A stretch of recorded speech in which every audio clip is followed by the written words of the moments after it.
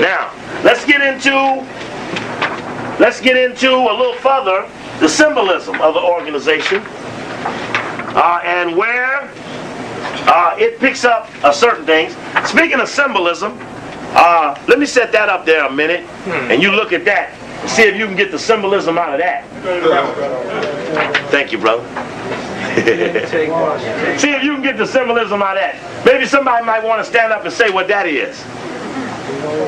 That's the cover of the book written by that white guy. Right? Y'all remember that? Yeah. What's that other picture up there? Skull and bone. What's that at the feet? What's that at the feet? Black dragon. Some black dragons biting at Clinton's feet. Clinton is on what? White horse. And what did it say would happen when the white horse came? Yeah. Yeah, check. Now, how much do they need to tell us before we know what they mean? Do we need to say any more? No. So that's the climate under which we operate. What is that? Here's what they call a Boule song. Listen to this. Let me take a sip here. Sing. Give me a 1 and a 2. 1 and a 2. 1, 2. From far.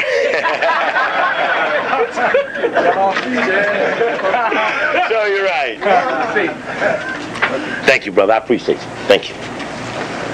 From far and near, you've traveled here, over a rough and rocky road, to reach the open portals of Sigma Pi Phi blessed abode. Our hearts, our homes, to you belong, and glad we are that you have come to share our fellowship song, to share our fellowship song. Each archon who has dared to taste of the cup that threatened death, dear Sigma Pi Phi will defend with his life and dying breath. Should any for a Greek assail, his cunning words shall not avail. Our ears are deaf to envy's tale, even deaf to envy's tale. Hear that? They're saying y'all gonna jam us for being a Greek, and we're telling you now we can't hear this shit. And we won't listen to this shit, because we'll defend what we are to the death.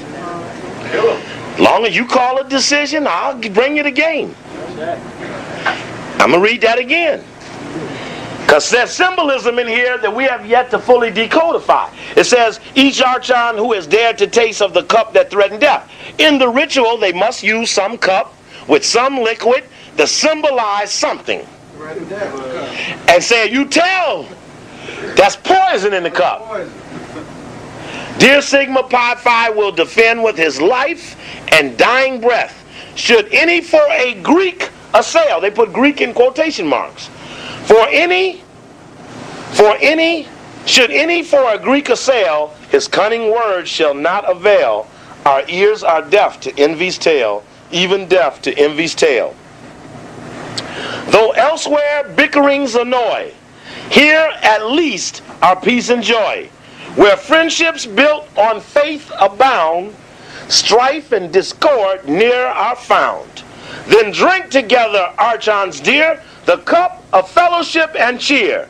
For as the apple of the eye is to us Sigma Pi Phi. For as the apple of the eye is to us Sigma Pi Phi. The apple of the eye. What do that mean? It means the best thing to him. The apple of my eye. You know, that's the prettiest thing. Like the prettiest girl or something. It's the best thing that could ever happen. The other thing when they say the house, the boat, the yacht, the cars. The death from the cup, that's what that symbol. You had the skull and cross. That's the poison symbol. It's on everything. Yeah. The cup is representative of the grave. Of the grave? Grail. It's interesting that he brought up the word that the cup is symbolic of the grail. Because what we found out is that when you're a skull and bones, when you go over, you're called a night. And the night is symbolic of the night of the round table. And that round table is the code word or the buzzword for an upper secret society that's in a book called Anglo-American Establishment, written by Carroll Quigley. And in that book, he said, in the opening, that secret society of which the Rhodes Scholars come from is known as several names. This society has been known at various times as Milner's Kindergarten, as the Round